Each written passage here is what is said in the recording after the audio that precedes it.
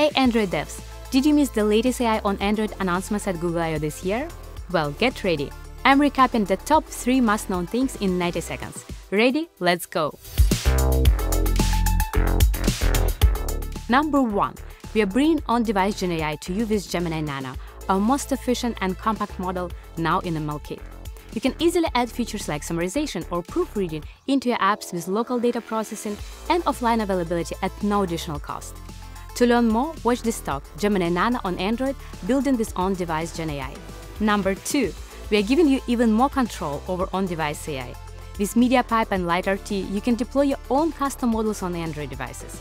Plus, the new Play for Ondevice AI helps you efficiently manage model downloads and updates, ensuring a smooth user experience. Number 3.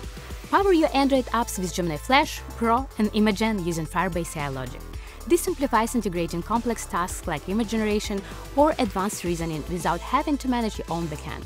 And it even includes conversational AI experiences. Want to learn more? See how all these AI models and tools work together in our Androidify app, a sample app for creating unique Android bots with Gemini and ML Kit.